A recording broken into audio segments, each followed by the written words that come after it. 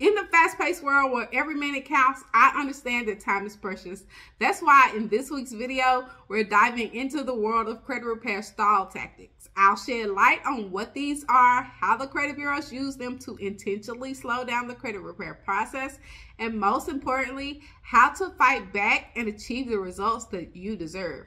But before we get started, if you're new here, don't forget to subscribe and hit that notification bell so you never miss out on my content. Now let's jump right on in. A stall tactic or stall response is a common practice that the credit bureaus use to slow down and prolong the credit repair process. Whether you believe these tactics are intentional or just a result of inefficiency, their ultimate aim is to deter you from pursuing credit repair, which could cost them money. These tactics are very effective at confusing and even intimidating individuals who may not fully comprehend them. But don't worry, stall tactics are par for the course. They can be frustrating, but almost everyone who embarks on the credit repair journey encounters them. I have myself. Remember, the Fair Credit Reporting Act mandates that the bureaus must respond in writing to your dispute letters.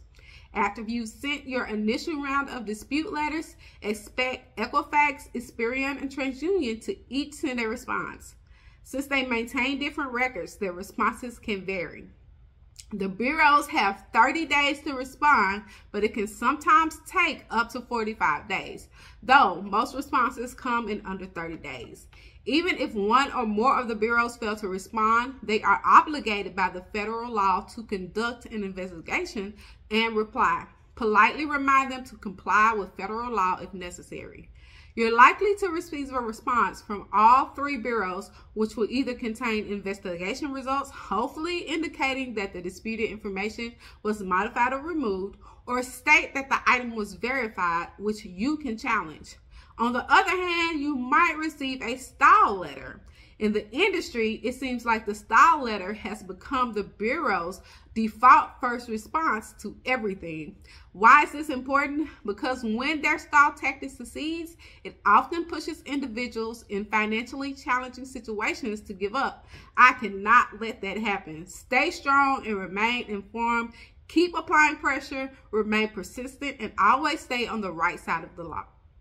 Here's the key takeaways for today, right? As stall tactics and responses become more common, it's crucial to learn how to recognize and combat them. While deciphering these responses might seem complex, they all essentially convey the same message. We refuse to comply for various reasons.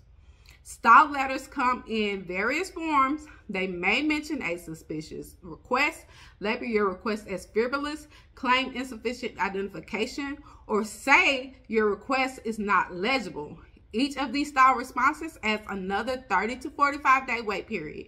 It can be frustrating, but that's their goal, to frustrate you. However, don't give up into frustration. Remember, this communication pattern typically occurs once a month and it's designed to get you to quit. But don't you let them win, okay? To sum it up, there are three primary types of stall letters: suspicious requests, frivolous requests, and insufficient identification. Avoid disputing too many items at once, as this can lead to a frivolous request. Keep your disputes focused. Suspicious requests are quite common. They might imply wrongdoing on your part or working with a credit repair company is wrong, which isn't the case. These letters are often referred to as accusation of credit repair. You may receive one or even if you're repairing your credit on your own. So you could receive this letter even if you're doing it yourself. If you do receive a stall letter, remember that it merely extends the credit repair timeline by 30 to 45 days. You may need to resend your previous letter with minor adjustments or additional forms of ID. Stall tactics are designed to discourage, but if you keep applying pressure, you will succeed. If the bureaus continue to stall excessively, consider filing a complaint or contacting the FCRA attorney. I understand that this process can be slow and frustrating, but remember, I am here to help you navigate through it. Stay motivated, stay empowered, and you keep pushing forward towards your credit goals. Together, we can overcome these challenges and achieve the financial opportunities that you deserve. Until next time, y'all stay safe.